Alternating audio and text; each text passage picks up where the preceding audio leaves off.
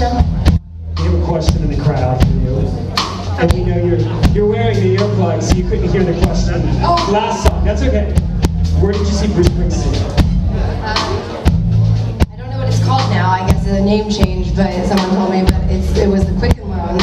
I was 13 years old, and I cried my eyes out.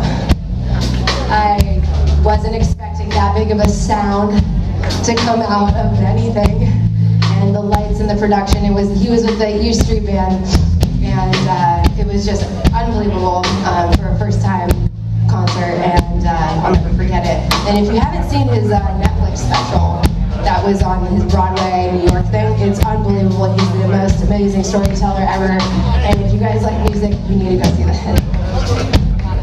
And yeah, this is my first time with in-ear monitors, so if you see me like messing with them, I don't know how to use them.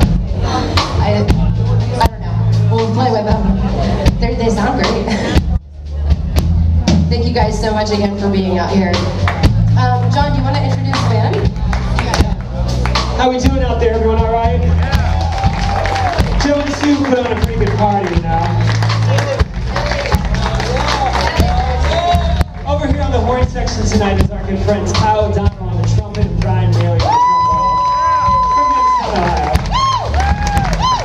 From Columbus, Ohio, on the drums, Ed Davis. Potentially could be controversial depending on the crowd. From Pittsburgh, Pennsylvania, bass guitar, Scott Boyer.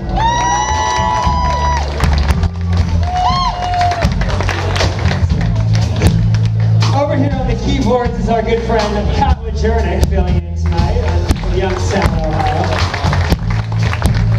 Born and bred on the west side of Youngstown, Ohio, the superstar Youngstown, Ohio kid Rick Deek on guitar over here.